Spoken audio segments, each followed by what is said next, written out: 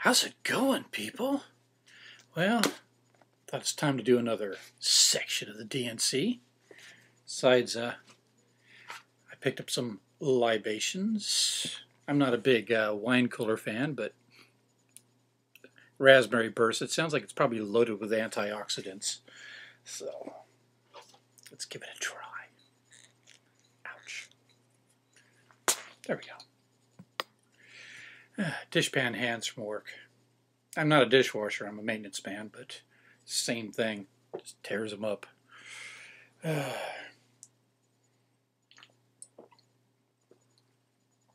Oh, that's nice. Damn Raspberry Burst. That is tasty. Well, let's see where we're at. Section 103 of the DNC. It's got to be getting good. Revelation given through Joseph Smith the prophet at Kirtland, Ohio, February 24th, 1834. For explanation of unusual names, see heading to section 78, because they got special names for themselves. I think Joey's got 4 different monikers, you know, like Enoch and I forgot some of the other ones, but yeah, they got funny names. They even got names for the places they go to because they're so secretive. Anyway, yeah, I already covered this. It was funny as shit. Section 78. Did a video on it. You might check it out. Fucking hilarious. Where they explain why they need these silly names. And every once in a while, Joey gets a new one. Cause of the persecutions permitted against the saints in Jackson County, Missouri. That'd be Zion. The promised land, that things are somehow going awry. They're going to explain the reasons. Because God said it wasn't going to happen. But there are reasons. I believe it was, don't fuck up, or I'm going to fuck everything up. Something like that. All right. The saints to prevail if they follow the counsel of the Lord. I wonder what that's going to be. Otherwise, the powers of the world to prevail against them. That could happen? Wow, the devil could win. That's scary. Yeah, so I better do the right thing. All right. The angel of the Lord and the Lord's presence to go before the people. That's, God, evidence. I wish we could have some of that.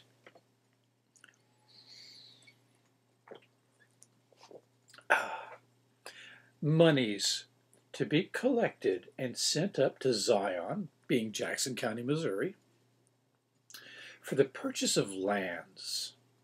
And we know how that turned out. Individual instructions to certain elders, and that's it for the masthead.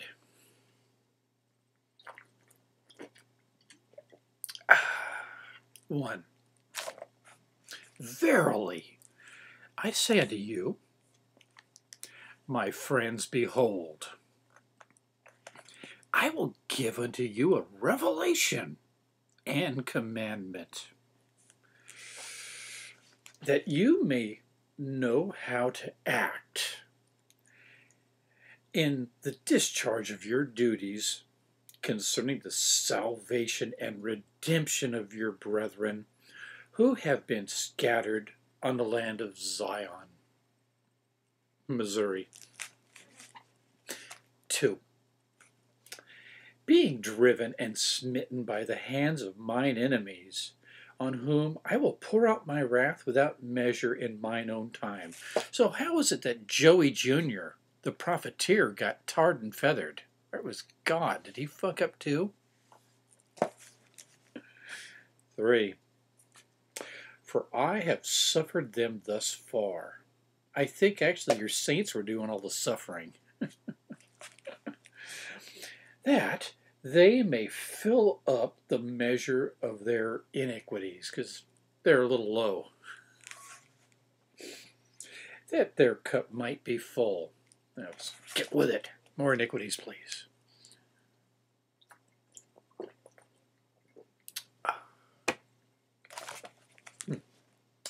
Four. And that those who call themselves after my name might be chastened for a little season with a score of grievous chastenments, because they did not hearken altogether unto the precepts and commandments which I gave unto them through Joey, his voice box, his mouthpiece. 5. But verily, I say unto you, he likes that little phrase, I'll drink to that.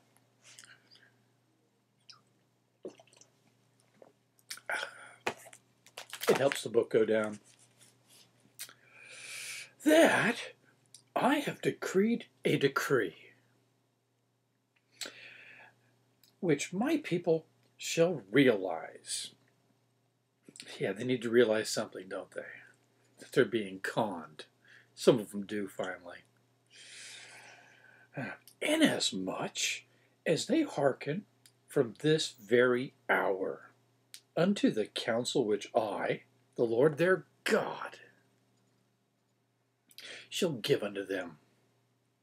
6. Behold, they shall, for I have decreed it, begin to prevail against mine enemies from this very hour. So it's going to turn around, right? They won't have to like flee with their tails between their legs and Joey gets shot and settle for Salt Lake City. Desiree. Ain't going to happen because, see, he decreed it. Yep, he's going to turn it all around. 7. And by hearkening to observe all the words which I, the Lord their God, shall speak unto them, they shall never cease to prevail against the kingdoms of the world. Pardon me.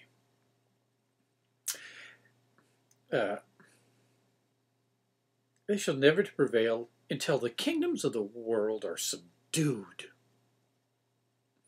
under my feet. Ew.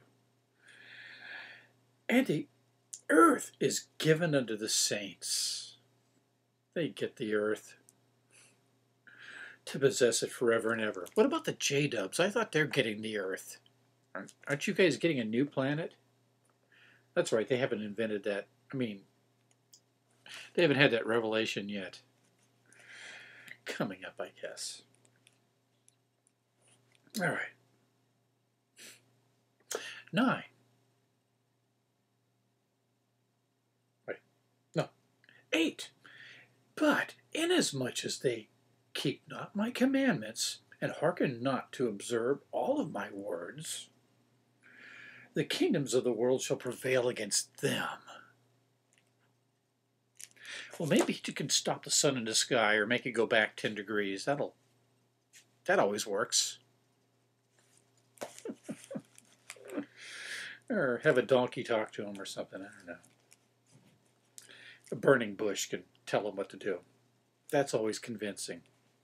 All right. 9. For they were set to be a light unto the world and to be the saviors of men, unless they fuck up. Then they weren't very good, were they? 10. And inasmuch as they are not the saviors of men, they are as salt that has lost its savor. How about its saltiness? It's desalinated salt.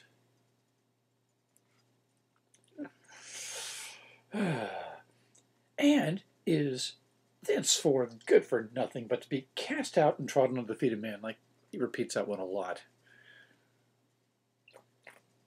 I think Jesus was content to say it once, but they keep saying it over and over again. Okay. 11. But verily, I say unto you, damn good. Not usually my thing, but it's nice. I have decreed that your brethren, which have been scattered, shall return to the lands of their inheritance, and shall build up the waste places of Zion. So there you go. It's a revelation. It'll happen. Right? Wait, it didn't happen, did it? Perplexing. Guess he's just not a very good prophet. Great profiteer, though. All right.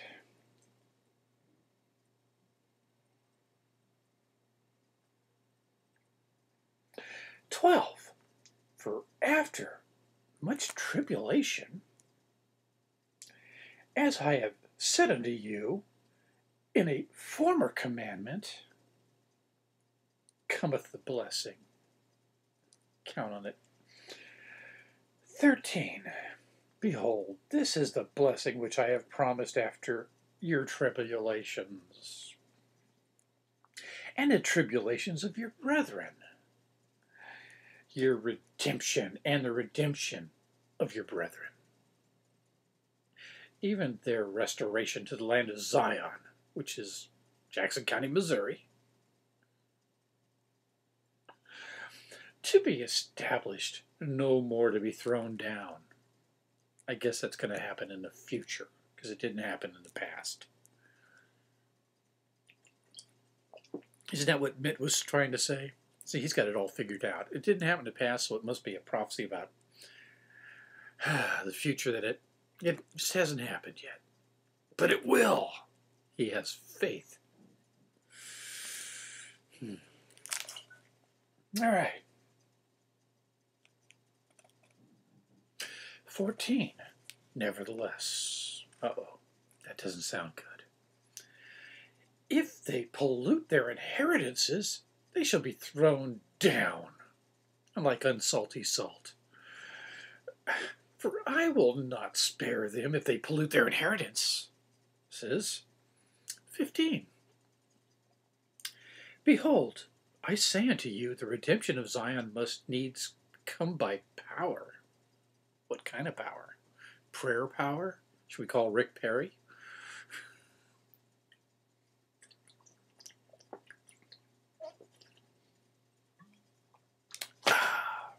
Damn refreshing. 16. "Behold," no, wait, 16. "Therefore, I will raise up unto my people a man, who shall lead them like as Moses led the children of Israel." Are we talking about Briggy Young? Wasn't there a guy that was put in charge and Briggy ran him out? They had a little prophecy war. I forgot his name. We'll get to him, I'm sure. All right.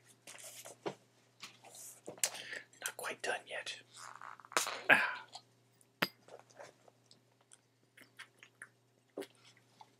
The pain. Make it go away. All right. This helps. 17. "For ye are the children of Israel, and the seed of Abraham, and ye must needs be led out of bondage by power, and with a stretched out arm." 18. "And as your fathers were led at the first, even so shall the redemption of Zion be." I think they're still talking about Missouri.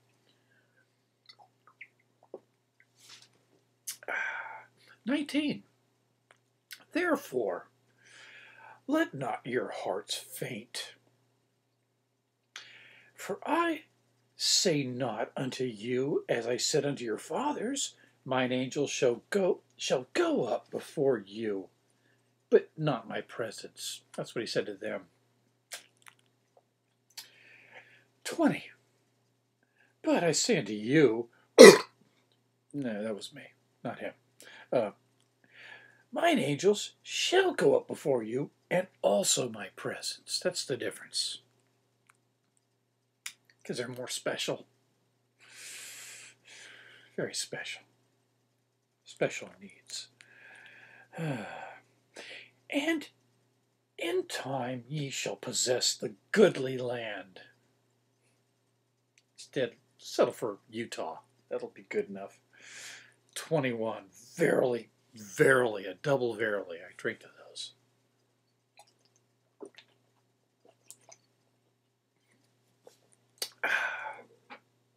I say unto you that my servant Barak Joseph Smith Jr., that's another one of his names. In parentheticals, see, they're getting into their secret names, their silly names, is the man to whom I likened to the servant to whom the Lord of the vineyard spake in the parable which I have given unto you. Thanks for explaining that to Joey so he could tell everybody that he's the guy, because God said it through him. 22. Therefore, let my servant Barachel, Joseph Smith Jr., again, in brackets, say unto the strength of my house, my young men, and the middle-aged, gather yourselves together unto the land of Zion, unto the land which I have bought with money that has been consecrated unto me, as in donated to by rubes, religious-hearted rubes. 23. And let all the churches send up wise men with their monies and purchase lands even as I have commanded them. Joey's land scam. That's what led to his getting killed. He had a big falling out with the saints, lost a bunch of them. Some of them might have actually been in the mob that martyred him. Hard to say.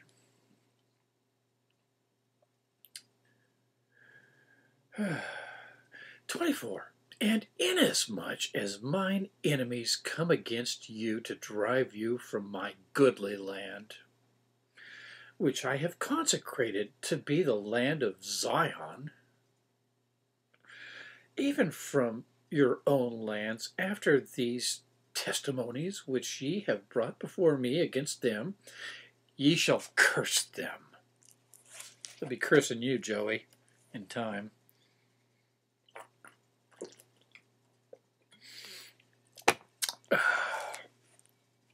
25. And whomsoever ye curse, I will curse. And ye shall avenge me of mine enemies. 26. And my presence shall be with you, even as even in avenging me of mine enemies. God's enemies. Unto the third and fourth generation of them that hate me. There we go. I was waiting for that one. 27. Let no man be afraid to lay down his life for my sake.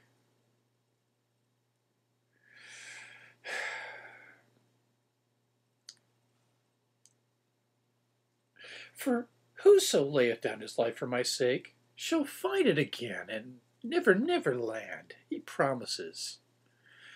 You can cash that check at the pearly gates. All right. 28. And whoso is not willing to lay down his life for my sake is not my disciple. Count me out of the discipleship.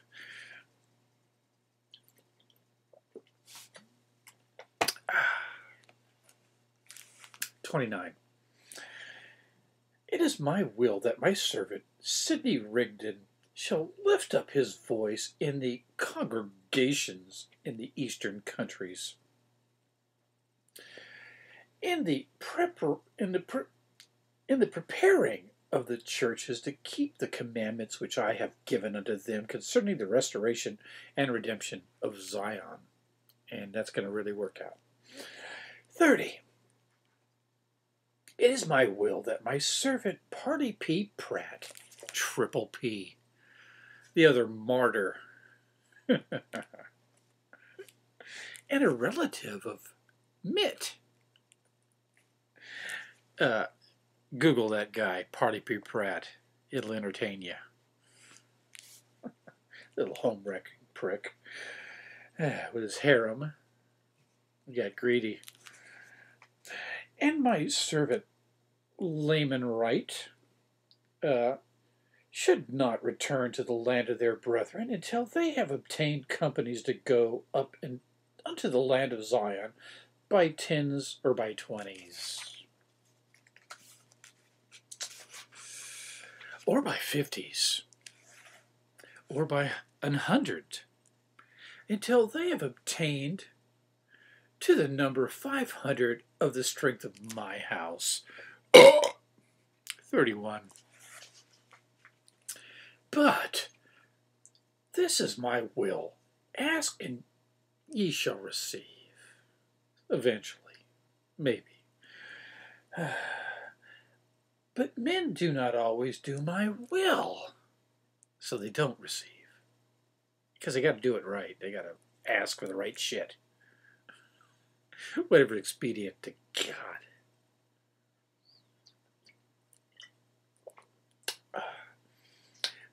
32. Therefore, if ye cannot obtain 500, seek diligently that peradventure you may obtain 300. So now we're lowballing. He's already backpedaling. 33. And if ye cannot obtain 300, seek diligently that peradventure you may obtain 100. 34. But verily I say unto you, a commandment I give unto you, that ye shall not go up unto the land of Zion until you have obtained 100 of the strength of my house to go up with you unto the land of Zion. Well, what if you had more than 500? You don't have a provision for that. What if they did better? Sorry, man, we already got 500. We got to follow the letter of the law. He commanded us by revelation.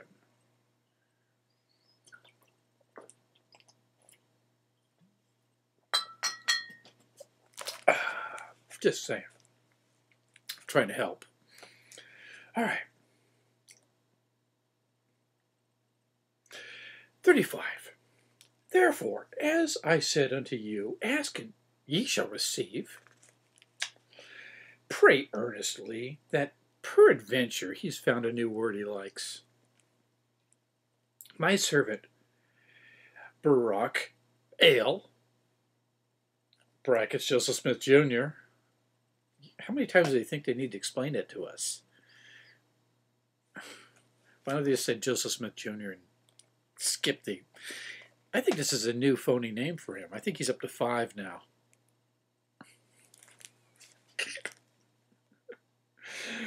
May go with you and preside in the midst of my people and organize my kingdom here in America. A kingdom.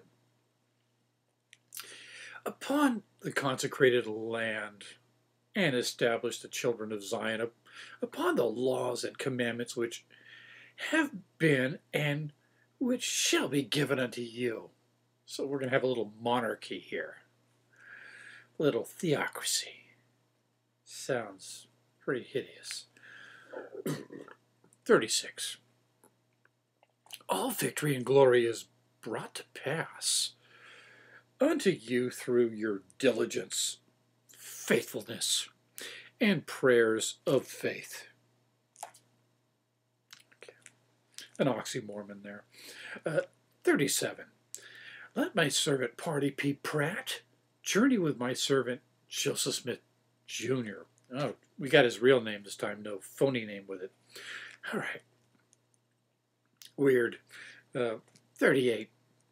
Let my servant Laman write, journey with my servant Sidney Rigdon. 39. Let my servant Hiram Smith journey with my servant Frederick G. Williams. 40. Let my servant Orson Hyde journey with my servant Orson Pratt. Whithersoever my servant Joseph Smith Jr. shall counsel them in obtaining the fulfillment of these commandments which I have given unto you through Joey, and leave the residue in my hands. That's the surplus money. Even so, amen. And that's it for 103. Fucking fascinating. It's getting good, folks. Let me know if you learned something or have any thoughts. Chime in and stay tuned. We're going to finish this. Peace the fuck out. Have a wonderful whatever the fuck it is you're having, and I'm going to probably be doing some more Passion of Mel because I like it.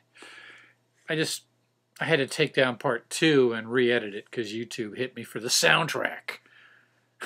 I guess it was all right that I used clips, but I can't use the soundtrack. So whenever any of that crappy music that sounds like it's left over from Braveheart comes up, I'll just come up with some royalty-free music, and I'm thinking about getting a little inventive here. Anyway, stay tuned.